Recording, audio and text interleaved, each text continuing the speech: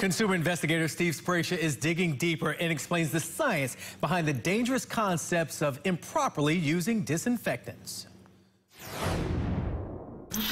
It's true that household chemicals and alcohol can do a number on the virus, effectively killing it. And in fact, labels on many disinfectants say they are effective in killing the human coronavirus. But they are only for cleaning surfaces, not for the human body, as the director of Duke's Health Policy Center told me. As a former FDA commissioner, what do you think about these calls about injecting disinfectants into the body? That's definitely not a good idea. Ingesting disinfectants or anything like that is not, it is still poisonous. It's not a good idea for the treatments. Disinfection is important, but not for ingestion or for preventing you or for improving your outcome if you have or at risk for COVID-19. And in fact, the makers of Lysol immediately published this warning on their company website saying, under no circumstances should our products be injected or ingested into the human body by any route.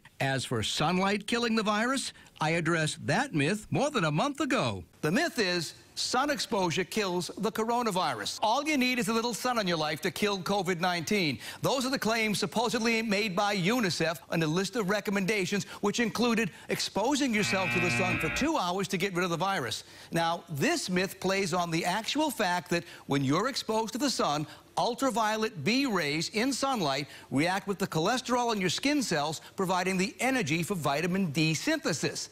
That allows your body to create a little vitamin D. But there's a big difference between vitamin D and a cure for COVID-19.